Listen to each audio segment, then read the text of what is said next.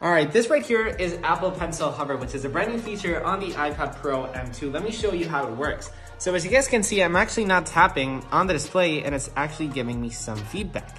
Let's tap on Apple Notes and it's pretty cool because it's actually giving me a live preview on the actual brush size. Once again, as you guys can see, I'm actually not tapping on the display. And once I tap, I obviously get that brush size, which is pretty cool. If you guys want to learn more about Apple Pencil Hover and everything new about the iPad Pro M2, watch my review, which is now live on YouTube, and follow for more.